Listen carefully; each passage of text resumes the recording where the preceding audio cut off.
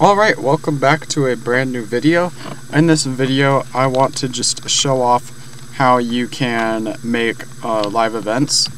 This was a fan request, so yes, that's what happened.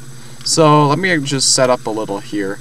So in my case, I'm just gonna have it. So basically, I'm not gonna script events because that's sort of besides the point. But I'll show you how to make it happen. You know, so yeah. Alright, so I'm going to call this main GUI in here. And then what I'm going to go ahead and do is create a text label. So now this is sort of a label in here.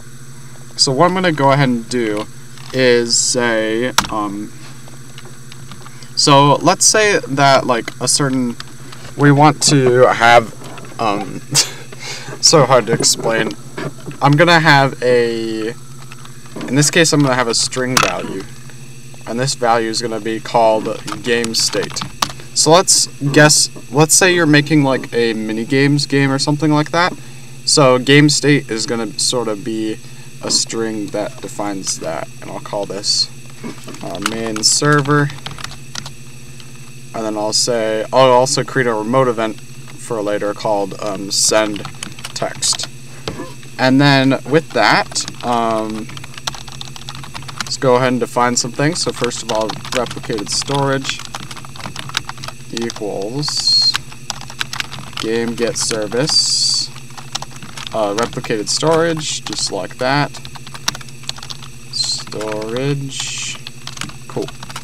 And then after that, what we're gonna go ahead and do is basically have a while loop, and you might want to actually do this as a module script. So what I'm gonna go ahead and do is set up a module script to basically handle the different events. So I'm going to say a local, I'll say remotes here, I'll say modules here, I'll say local module equals require script.module script. And then what we're going to go ahead and do is say module equals that.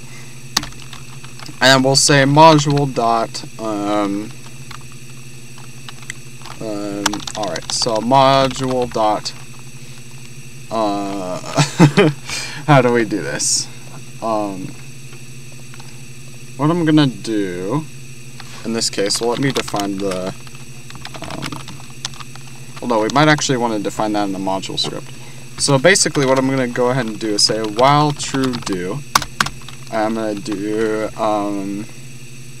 so module dot game loop. So this is going to be the main loop for the game. Module dot game loop equals function, like that. And then I will say,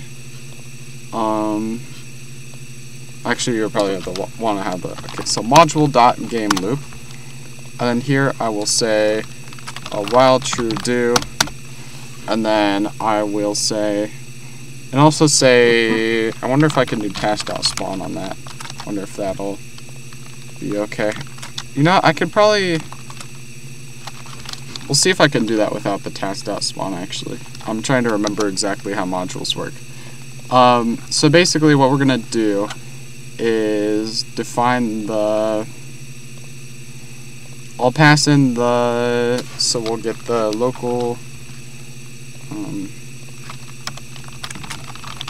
I'll say local game state equals replicated storage wait for child game state, just like that. And then, oh, didn't mean to do that, okay. And then, let me just make the formatting the same for everything. Okay, so I'm gonna pass into here the game state, so game state. And I'll just put dot value so I don't have to do that. Okay. Incredible. Alright, so game state is passed into here. And now what I'm going to go ahead and do is say if game state is equal to intermission, then what we want to do is say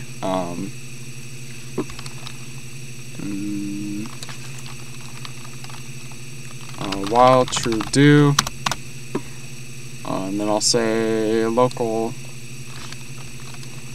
Also define some things up here. So local intermission time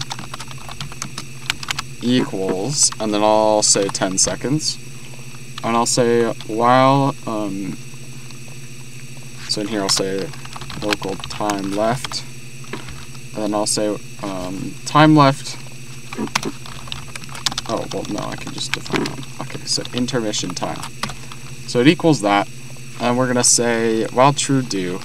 Then we're going to send over some information. So let me actually define send text. I'll just define it here. Alright, so I'm going to go and define some services up here. And then I'll say we'll add this. And then I'll set that to, what am I doing? Okay, modes. And then I'll say local send text event equals replicated storage, wait for child, send text, just like that. And then I will say send text event colon fire all clients, and then I will go ahead and do I will send the time left, and then time left minus equals 1, which basically means it's subtracting 1 from it. So yeah, next we are going to basically, well, I should probably see if, oh, well, I have to actually have a receiver. So in the GUI, I'm going to create a local script, and this is going to be called main client, and I will say local, well, I'll have services, so local replicated storage equals game get service, oops, confusing, kitchen, alright, get service, and I'll say replicated storage, and then I will define the remote event again. So local send text event equals replicated storage, wait for child send text, and I'll say send text event dot on client event colon connect function, and then text, and then I will say I'll say local label equals script dot parent dot label, and then I will say label dot text equals text. And with that, let's see if we get some output here. Oh wait, I never added weights to it. Oh, that's not good. I hope our game can, I mean, yeah, it's not gonna mess up that badly. Alright, I forgot to wait 1 second, which is sort of a big deal when you're doing something like this. So wait 1, and that should prevent it from crashing, I believe. Right? Or else, oh, we also have a while true do loop right here. That shouldn't be a problem, I don't think. Maybe it is. Okay, so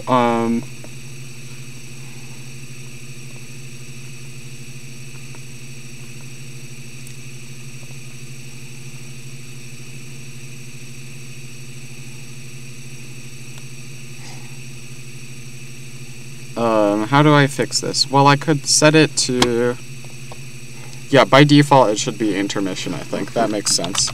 Or I could set it in a script, but I feel like this would maybe prevent it from... Alright, so here we go. So it's counting down just like that. And then what we want to do from here... okay, so yeah, we obviously don't want to keep doing that. So then we will say, if, I probably want to do that after the wait, that makes more sense. Alright, and I'll say if time left is less than or equal to 0, then what we want to do is just break this while loop we're doing here. And then we'll also, before we do that, we'll say game state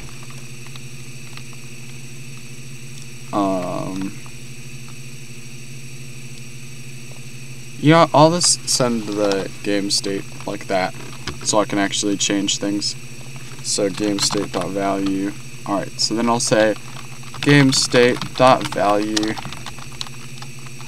Well, I guess I could just change it from that string. It doesn't matter. Either way you do it, you could just say game state, I believe. So if that happens, then the value should be in-game.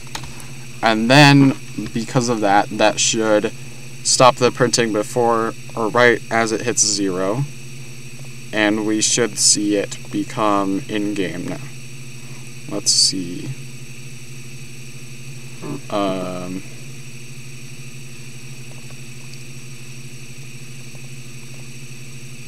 Oh, I think we have a... Yeah. Alright, so what's the issue here now? It's not... Well, did it change the value? It didn't seem to change... Okay, it changed the value. But, yeah, we don't have anything doing it. So you might want to add, like, a wait in here, maybe. But, I mean, once this is done, there's not going to be any problems with that. So else if GameState.value is equal to in-game, then we want to basically do a random event. So what I'm going to do is say,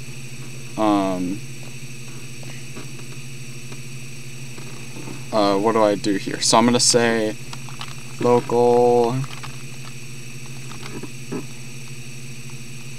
Okay, so I'm going to select a random event first.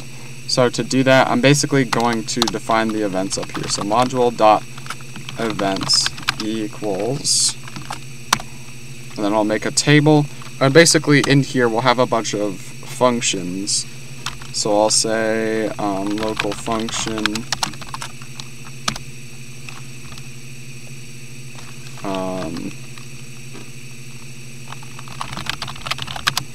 so function, and then we'll say in this case, as I said, we're just gonna make it so the label changes. No, I'm gonna actually add something. So I'll like add a part. So I'm gonna call this add part, and then what we're gonna go ahead and do, and I don't know why this is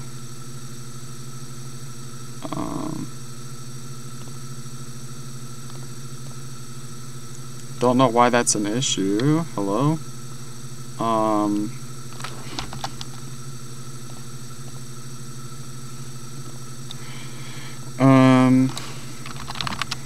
Local function.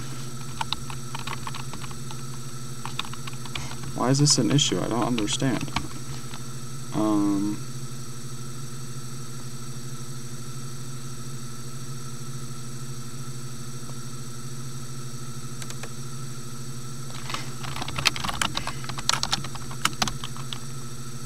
Alright, so I guess we can just do function like that.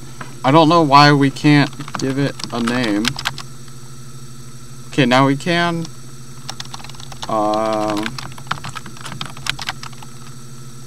Okay, for some reason it doesn't like the word local in there though. So that's interesting. So what I'm going to go ahead and do is say local new part equals instance.newPart. This is just an example, as an example. And I'll say new part.parent equals workspace, just like that. And that's pretty much the end of our function. And then we will say, we'll create a new function, and then we'll say local,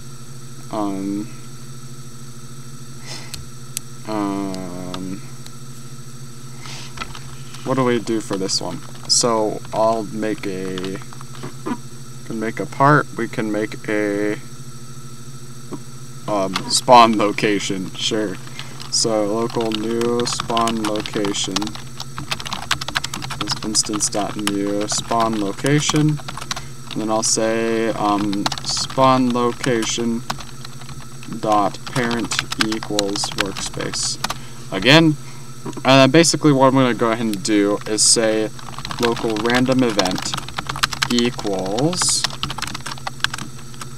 module dot events, and I'll say math dot random 1 number of module dot events, and that should give us a random event. I'll say random event like that, and that should do the random event as far as I know. And then what we're basically going to do is do a while true do. So I'll say local time left equals, okay, I'm going to define this up here. I don't know why I put it over there. Okay, so I'm going to say local game time equals 30. I don't know why I said that. Okay, that way. Game time. And then I will say while true do if time left is less than or equal to 0, then we will say game state dot value equals intermission, and then we will break out of this, and then we'll say send text event, fire all clients, and then we'll give the time left as we did before, and then I'll say wait 1, and I'll say time left is less than minus equals 1, and also I'll just add in here in game as a second value, and then I'll say intermission here. So we could basically say game state and then text. So if game state is equal to intermission, then we will say label.text equals intermission, and then I'll say text seconds left, and then I'll say else if game state is equal to in-game, then we will say label.text is equal to game is happening, and then we'll give the text like that, and then I'll say seconds left. And that should be pretty much all the stuff we need to do. So let's go ahead and join the game and see what it looks like. Alright, so intermission, 5 seconds left. And then when this happens, we should have something up here. Okay, there's another spawn location. No idea where it is, but it is here. Oh, apparently it's like... What? Okay, this is a spawn location that happens when you spawn it from a script. That's weird. But as you can see, it is here, and pretty much everything is working just as you expect it to. And we'll actually go ahead and wait for the intermission.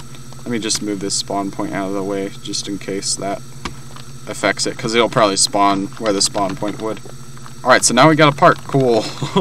Or, yeah, it's a part. So, yeah, with that, that is the end of the video. If you liked the video, please consider liking and subscribing to the channel, as well as turning on post notifications to get notified whenever I upload a new video. And yes, I will see you next time. Goodbye.